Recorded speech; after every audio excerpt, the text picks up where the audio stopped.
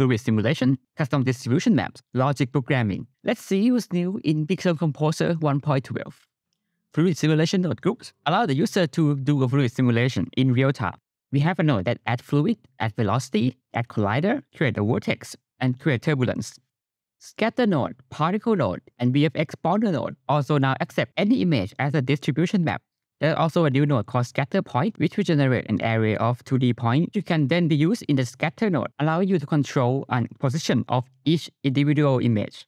Next, we have a deep control to the VFX particle and rigid body object. Each of them will have two new nodes, the variable get and variable override node, which will allow you to extract the variable of each individual particle and then modify it using, for example, math node, and then override it back, which allows you to create a more complex particle effect. We also have a bunch of new nodes related to array modification from array set, find, insert, remove, reverse, and shuffle. We have a new palette replace node, which is similar to a color replace, but it will apply on the palette object itself. We have a new curve filter, the new blend path node, which allows you to blend between two paths. We have the logic operation node, which allows you to conduct a logic operation like AND or XOR, for example. The curve data can now be a multi-segment, which allows you to create a more complicated curve, like for example, a scale over time properties in the particle node. You now also have an option to add metadata to your project file or the collection. The save file is also being modified, should reduce the file size around 30%. It's a unique data type for part object, for particle, and rigid body object. You can also create a preset that name _default, which will make the value in that preset